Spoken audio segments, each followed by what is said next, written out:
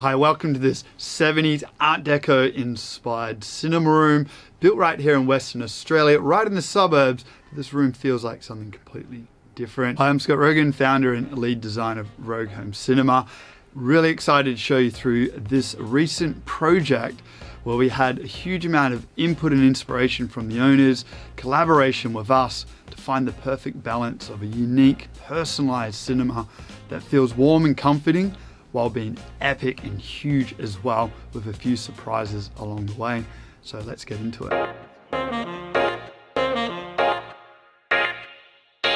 This room was always meant to be an entertainment space, but it started off with a big TV and actually quite a cool collection of audio.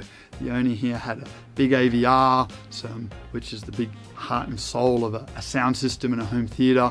Bunch of nice German-made speakers as well, but they really wanted to create something special in here, something more immersive and focused. It ended up being a room that had a little bit of everything, but with no real cohesive purpose. And I really love what's been created here as we found those unique qualities and added some balance, some flow, and actually a few really bold statements in the room as well, while keeping actually really elegant. Importantly, we needed great sound and the big screen picture, only possible thanks to front projection technology, where we've got a screen that's about 3 meters wide, way bigger than what the ordinary TV can deliver. Over and above this, with the screen size this big, it means having the speakers behind the screen, just like a real commercial cinema or studio, where the lips and the sound and the action and that correlate to each other come from that same location. So when the viewers experience the action, it all becomes all the more seamless, all the more believable, which puts you more into the movie. With any custom cinema, the audio-visual engineering was the absolute foundation. It's understanding how this was going to be placed around the room before we got excited about the decor and the finishes, which are really there to support the visual aspect and isn't the critical, in fact can be the problem part of many rooms, where the decor leads and the actual engineering, the sound and picture, follows second. The first step with a great design is really understanding who the room is for.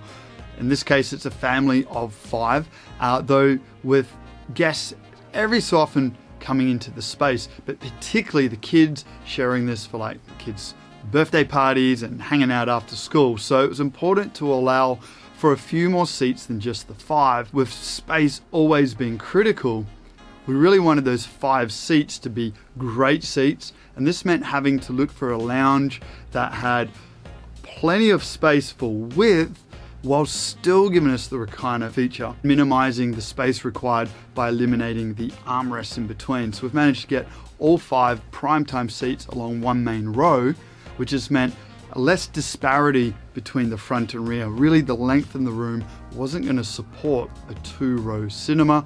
We've managed to nail it with the 1 row of 5. Primary row of seats want to be sitting in the sweet spot. What does this mean? Well, it's actually getting the sound and the sonics to immerse the listeners around the room. So having the seats right on a wall is not going to be very immersive. We need the space around us to be able to create the big sound field. So the seats typically in most rooms, and indeed with this one, off that back wall, which is allowing a couple of things. Great seating position for sonics for that primary row.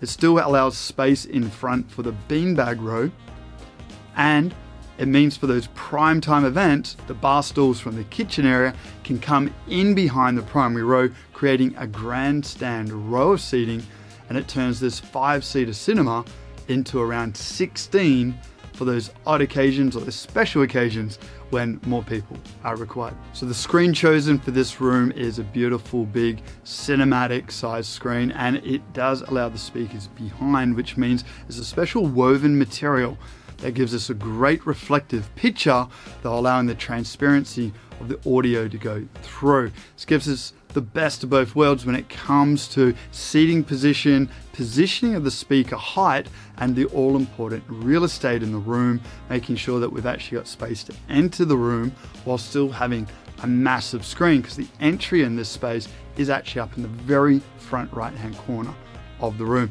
It posed a bit of a challenge, though the acoustic screen allowed us really more flexibility rather than less to get that job done. So the big screen requires a powerful projector. In this room, it was a perfect fit for the new Sony 4K units.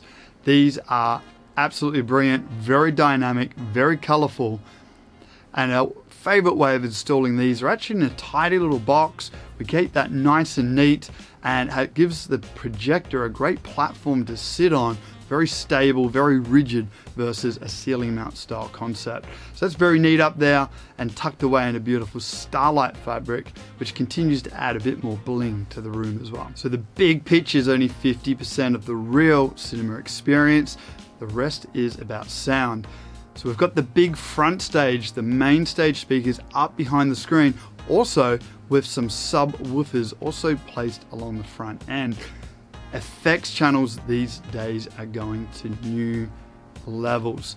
So the traditional surround sound was a couple of speakers along the back walls to add in a little bit of ambience. In this room, we've got the surround, we've got back speakers on the back wall, and we've got 4 speakers overhead on the ceiling, all monitored and firing back to the primary listeners. This features the full Dolby Atmos surround sound, and it is awesome.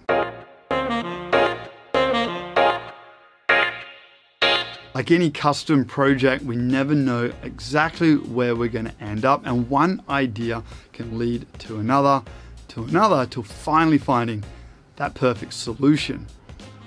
So once the engineering was really crafted, it was a matter of finding some foundations on the style of the room. Now, interestingly, red wasn't a theme that was here from the outset. It's something that developed over time. And in fact, the Art Deco flavor and the Scarface feature actually came from existing artwork that was in the original room.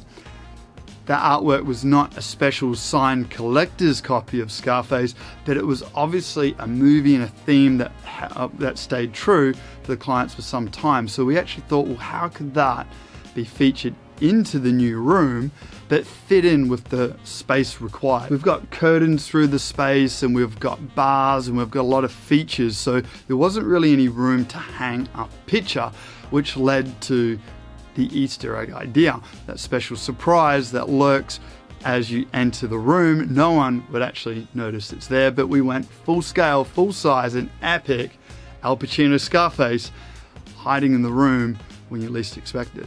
And what 70s or Scarface inspired room would not go without a full bar? And this was really important. This was a key feature to this room for entertaining, not just for movies, though for music concert and music, to enjoy a drink with friends and family. So the bar was a key element here, and there was the floor plan of this room featured only about 180mm nook in the back right corner of the room that ran by about 2 meters wide. So that little bit of nook space was just enough for us to be able to take advantage of that and sneak in a great scale bar along with a library underneath. And by the use of two-toning various fabrics and finishes of the cabinetry, we managed to hide speakers alongside the bar and even an equipment rack, which would pretty well go unnoticed unless you knew what you're looking for. So now the 70s theme was underway and the Scarface had its moment.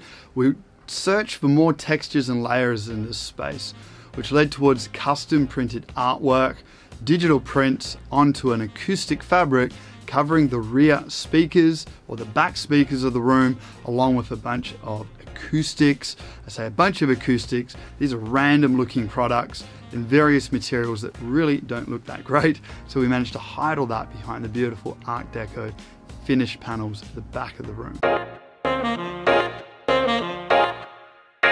On the other side of the screen was another nook we could take advantage of, and in this case it was all about the music with the record player installation and a nice tidy cabinet space to hide away all those records and vinyl. Because the equipment was featured all the way in the back corner of the room, it was a lot more convenient to access the records and the playback of some favorite vinyl by actually positioning that up at a nice comfortable height and a fun place right up near the speakers. Inspired by other features in the room was the Street Fighter 2 arcade game. Now this wasn't really going to fit well into the new room, and it really was out of theme somewhat. So we looked towards some new technologies which brought the classic arcade games into the room through the new controller set.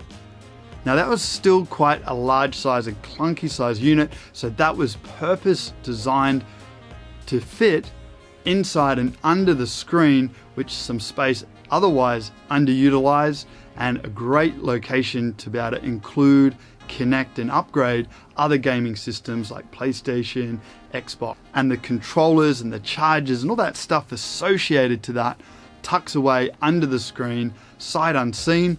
It also eliminates people, again, having to get into the main rack of equipment in the back of the room. It's easy, it's fun, and it's just really practical. Any great place has ambience and a beautiful atmosphere. And that's exactly what a cinema should have. The moment you walk through the door, you should be really transcending the everyday world and walking into somewhere truly special. So the room atmosphere itself really does play a big role in helping you set up for the wonders and magic and of the stories of the world through cinema, rather than being stuck at the office desk or wondering what you're going to do tomorrow. So feature lighting is a great way of adding that extra going out to the movies feel. It relaxes you and it excites you at the same time, and it feels like no other room in the house. In this room we feature over 42 channels of independent colored lighting, strategically positioned in all the little shadow edges and details of the room. Star lighting adds that really beautiful depth and feel to the room. Meanwhile, primary lighting, really essential as well. We've got lights that are focused, dimmable, warm in color tone. It just gets the light where we need it, and when it's time to tidy up all that popcorn, they're nice and bright and they allow for practical task lighting by day as well. Like any project that's upgrading an original concept, there's the ability to look at what parts can be utilized moving forward. I mean, the more resourceful we can be, the less money and expense needs to go into new stuff. So in this room, the carpet was a keeper, although removed during the construction, was kept and then reinstalled professionally, and that managed to work in well with our overall theme. Other existing components was actually majority of the sound system. Big Yamaha AVR, big surround sound amplifier, the front 3 speakers, a couple of effects, and a few new effect speakers were ordered to top up the system and round off the big Dolby Atmos sound. I know you've enjoyed these insights to this stunning custom home cinema. For more inspiration and education, check out the website and more YouTubes to find out more. I'm Scott Rogan, founder and head designer of Rogue Home Cinema, and remember, with authentic cinema at home on any day, reality can go rogue.